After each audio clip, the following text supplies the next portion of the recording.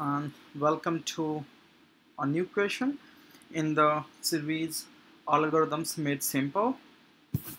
In this video I will talk about Leetcode number 91, which is Decode Ways. This is also a dynamic programming question, and here the question, let's read the question. So it's given a message containing letters from A to Z, A to Z capital, is being encoded to numbers using following mapping. So we have a message that has letters A to Z, and we are decoding this into number. Is being encoded using the following mapping. So it is encoded using mapping A to is 1, B mapped to 2, and Z is mapped to 26. So now we see that 2 can also represent B, and 2 followed by 6 can represent Z. So there is at least some ambiguity in the way the decoding will be performed. So it is the encoding. So encoding means converting the characters to numbers, and so here the decode means we have to do the reverse. So we will be given numbers and we will have to find the corresponding letters, but the question is different. So we are given an input string is a non-empty string that has the digits. So we are given the encoded version with all the digits, and we have to determine the total number of ways we can decode it. So we don't have to find the decoding, but we have to compute the total number of ways we can decode this.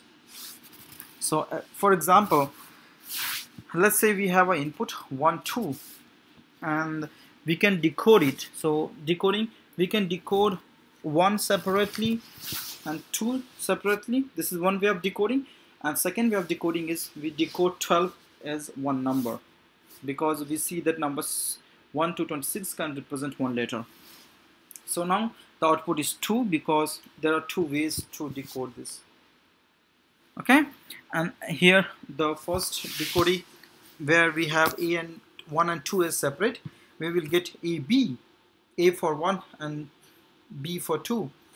And when we decode 12 as one number together, we have L. So there are 2 possible decoding, output is 2. The another input example, let's consider 2 to 6. So here let's see how many times we can decode it, in how many different ways we can decode it. So one way is 2 separate, 2 separate, 6 separate. So taking 2, 2 and 6. So all 3 of them separate. So one way of decoding. Another way of decoding could be taking 2, 2 together. So 22 and 6. Second way of decoding. Third way of decoding is taking 2 the separate and then 26 together. This 3, because Z represents 26. So the highest number which we can decode together is 26. And 1 is obviously the lowest. So now the output is 3 because it's the number of ways we can decode it. Okay. Now let's consider another example, which is 2, 7, 6. How many ways we can decode it? So we can decode 2 separately, 7 separately, 6 separately. This is one way of decoding. Let's try the other. So can we decode 2, 7 separately together? No, because 26 is the highest number which we have. So 2, 7 cannot be decoded separately. 7, 6 cannot be. So we have just one way of being able to decode. So the answer here is 1. So we see that the question is very tricky. Okay. So first of all, we have also to handle the edge cases. So edge cases means if the S is empty, which means not S for this Python, we return 0. So if a string is empty, we have to return 0. We have no ways of decoding it. And if the first element in S is 0, it means if by any chance there is 0 in the string, we have to return 0, so we can decode it, because we have just 1 to 26 in the encodings, and we don't know how to decode 0, so we will output 0. So for all the other numbers from 1 to 9, we will be able to decode it and we will be able to see it. Okay. So what we do, there are many ways to do it. So the way I chose to do is using some variables. So we see from these 3 above examples that there are 2 ways to decode. One is by considering each number separately. Second, by taking the pairs of the number, if the pair is possible. So there are two ways. That is why I make two count one and count two variables, and they will count the number of ways the decoding can be done, taking together or taking separate. And the count is the total number of ways we can decode the given input numbers. So this is one way. Second, if we have a number which is of 2 digit, means we are considering pair, they should lie between 10 and 26 to be able to be decoded, because 10 is the lowest number which has 2 digits and 26 is the highest number which has 2 digits, because we see our encoding scheme is from E to Z, 1 to 26, right? So we will leverage this fact in decoding. So let's consider that we are trying to decode 2 to 6 number, the first input.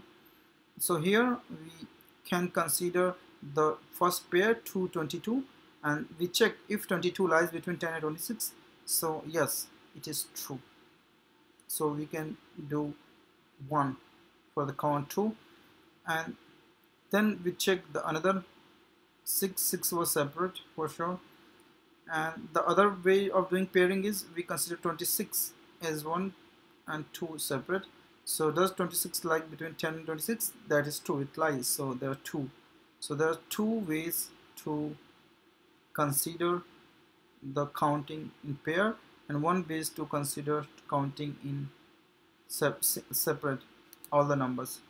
And so sum up this count 1, count 2 becomes 3, which is our total count. Okay, so this was the basic. And now in the second case, when we are considering pair, when we consider 27 does not lie between 10 and 26, so the condition is false, we don't do anything. And in other case, we see when we consider 76 again doesn't lie in the range 10 26, so conditions are then satisfied. So pair are not possible in this case. We have only one way of decoding, which is taking the numbers separate. So there is always one way by which we can decode the string, which is taking the number separately, which will always be true. And forming the pairs, only those pairs will be possible which lies between 10 and 26. So we just have to remember 2 facts, and the basis of this we will make the decision. Okay, so a little more into the algorithm is, this is the DP, dynamic programming question. So basically we will use the knowledge from the previous cases into the current case, and that is how we solve most of the DP questions. So what we do, count, as I said earlier, the count is the sum of count 1 and count 2 when we can write them as a pair, as a separate. So here count 1 means both can be written together. So if we can write pairs of number together, that is stored in count 1 variable, and the count 2 is the variable that counts number of ways we can count them separately, which is always 1, this we know. So after handling the first 2 numbers, let's say, so for example, if we are looking at the input 2 to 6, we first look at the 2 numbers, 2 and 2. So one way of decoding is to take 2 separately, 2 separately. So count 2 becomes 1. Okay, there is one way of decoding that way. Count 2 refers to taking both of the pairs together, 22, and it is possible. So count 1 here is also 1, and in this case where we can decode, we can find the pairs of numbers which are valid pairs, we get count is equals to count 1 plus count 2. Okay, in other cases where we cannot find valid pair, for example 276, the count is same as the count 2. What is count 2? As I said, count 2 refers to taking the pair of numbers is separate. So count 2 means we are counting the pair of number is 2 numbers, separate numbers. So obviously here this thing is true. So all 2 7 and 7 6, they cannot be counted together. Rather 2 separately, 7 separately, and 7 separately, 6 separately, right? So this count 2 is 1 here, and that is why count becomes count 2 here. So written is 2 numbers, we cannot write them as a pair. So basically these are update equations. Okay, so after we are done up until the second number. Let's say we have more numbers following 276. Let's say we have one more number after 276 or after 226. Let's say we have 2264 or 2764, something like that. So how we make the next update? So next update we make, so the count 2 represents the number of ways we can count the numbers, taking them separate. Now in the next, for the next, when we have new number added, we can treat all the past number together. So in that way, the count 1, which was trying to treat numbers as a pair, now is updated to the previous value of count 1, so indivisible. And then now the count 2, which is the adding, considering the numbers separate, is now updated to the total count. And this was example. So we now, so taking these update rules in mind, we now move to the solution, the Python solution. So here we have decode ways and class solution, where we have num decoding, which is number of decoding ways, and we have s as the input string, and this has all numbers. So we see if not as, if f is empty or s has the first element 0, we return 0 because we cannot decode as 0. N is the length of string, and now we initialize count 1, count 2 is equals to 1, and we iterate through the string. So from range I is equals to 1 to n. So we don't go to 0 first element, because we only go from 1 to n minus 1.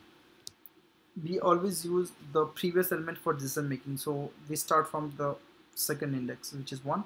So if the previous one, like si, if the current value is 0, if for any time we found that current value is 0, we check the I minus 1, the previous value. So if as I minus 1 previous value not in 1, 2, we return 0. So if we found a 0 and then we look before 0 and there is 1 or 2, it means there is a valid pair. And if there is no 1 or 2, let's say there is 3 before 0, we return 0. It means we cannot interpret this 3 followed by 0, so we return 0 immediately. We have 0 ways to decode the string. Let's say we have 0 which is followed by 1, which is preceded by 1 or 0. So we have 1 or 2 and then next one is 0. So as I is 0, then the previous one is 1 or 2.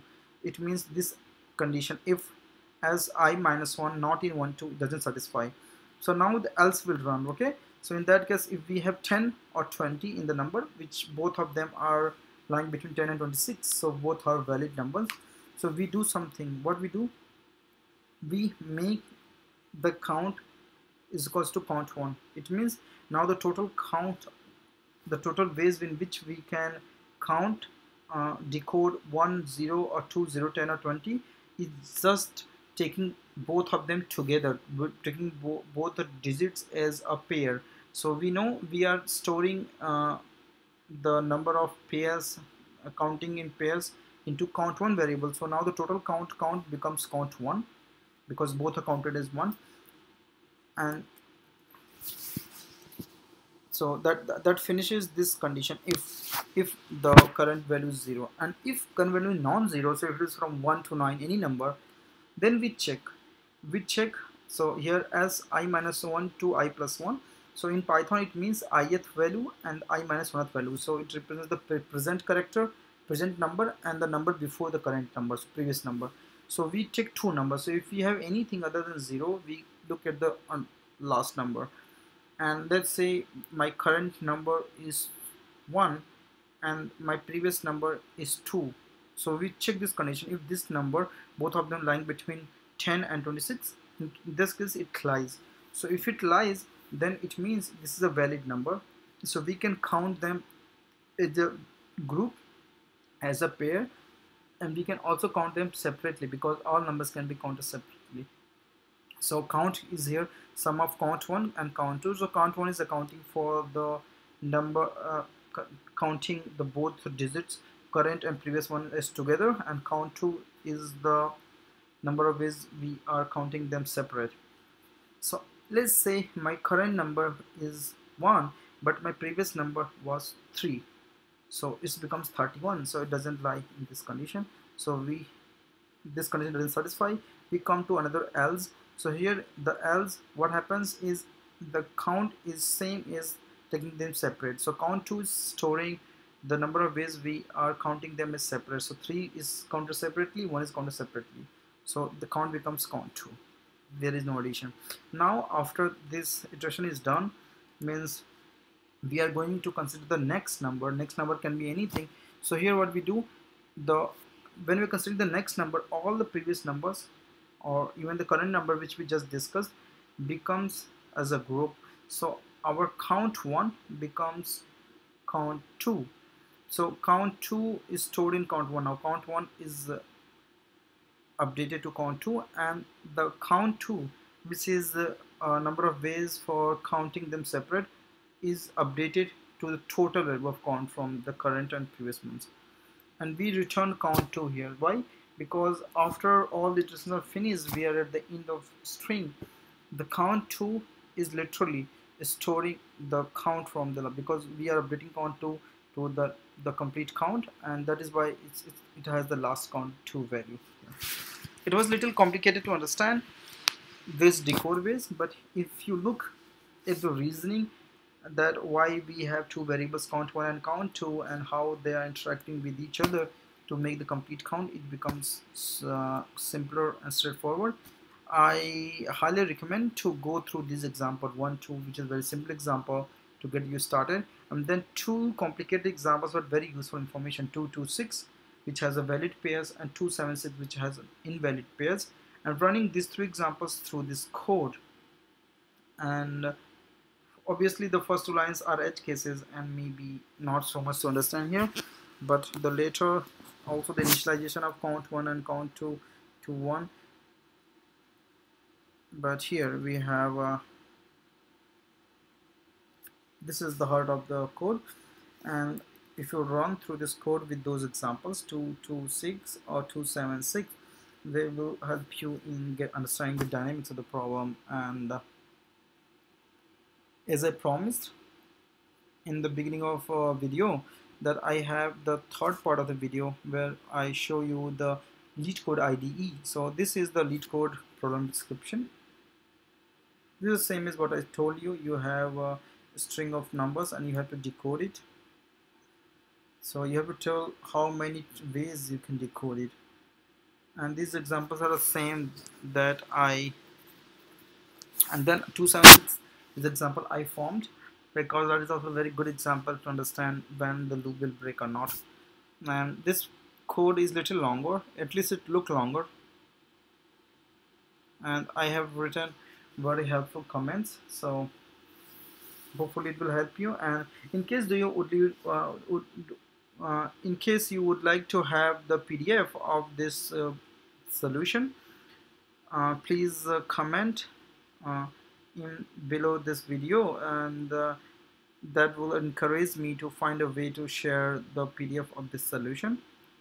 And in case you have any interesting problem related to this problem, or maybe some other topic which you want me to cover, please leave the details of that problem below. Also the link to the Leetcode question 91 decode ways is given in the description of this video, so that you can just click and go to that question to practice. And I highly recommend to do the numerical problem first to understand the algorithm before writing the code, and after writing the code to running the code through the chosen examples, so that any possible error you could know without running into IDE, because we don't get IDEs in interviews or discussions. Okay, so this is one way. So here I have written 2 lines for the edge case, but we can always combine them. I like combining the edge cases thing, which are like similar, which have a similar goal. And this is the code which is very easily fitted into one screen, and I encourage you guys to go through it and try to understand and follow up with me in case of any further questions. Thank you for watching this video, and take care until we meet again.